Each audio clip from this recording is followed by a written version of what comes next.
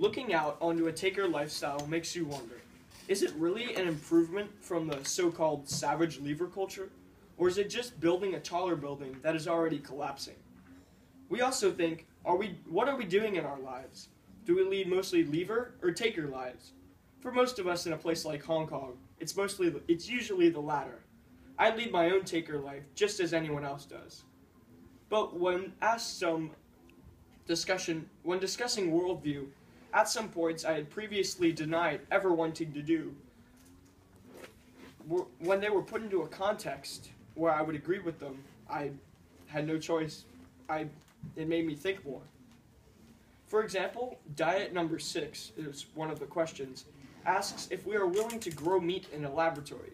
I had thought no immediately. I thought that was disgusting. But through reason, I had started thinking of a situation where I would eat it. One of that would be a food shortage, or in a spacecraft if I was to be an astronaut.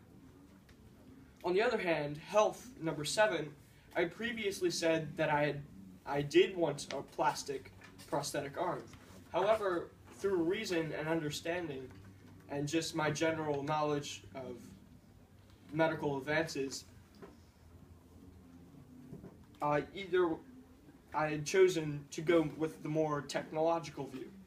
Either way, my decision was swayed by these current developments and thoughts. There is an ethical border that we must cross if we truly want to find our path, whether that is a taker or lever path. We want to find it, and while many people and current events try to lean you, usually towards the more taker lifestyle in this culture, remember that ultimately the choice is yours.